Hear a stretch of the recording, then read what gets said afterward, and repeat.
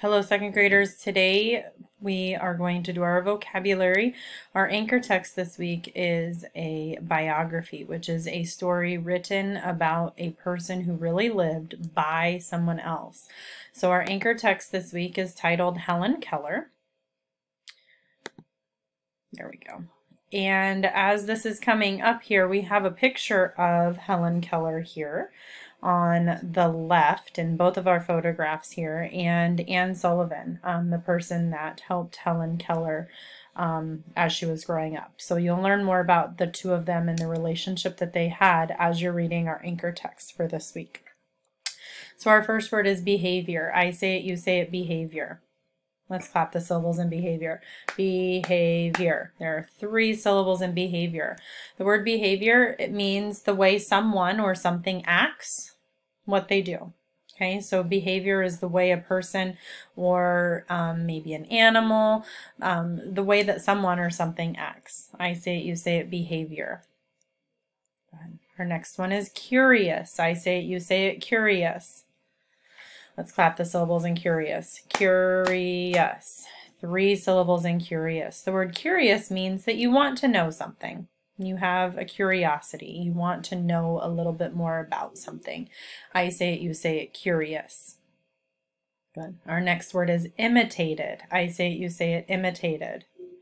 Let's clap the syllables in imitated. Imitated. Let's clap that one more time. Imitated. How many syllables in imitated? Right, 4 syllables in imitated. Our root word or base word of imitated is imitate. Okay, so when you've imitated someone, you're copying or doing the same thing as someone else.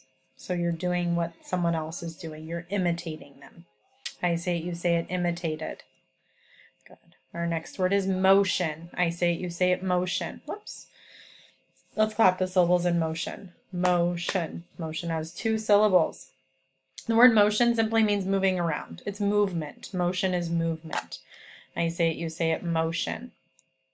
Good. Our next word is illness. I say it, you say it, illness.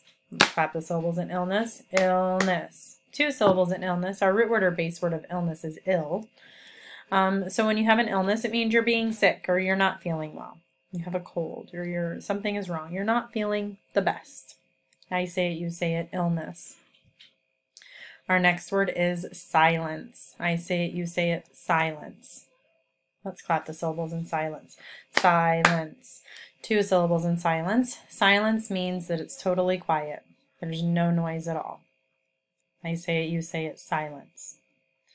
Our next word is darkness. I say it, you say it, darkness. Let's clap the syllables in darkness. Darkness. Our root word or base word of darkness is dark. So darkness means that there's no light. And our next word is knowledge. I say it, you say it, knowledge. Let's clap the syllables in knowledge. Knowledge. 2 syllables in knowledge. Our word, knowledge simply means information or facts. You get information.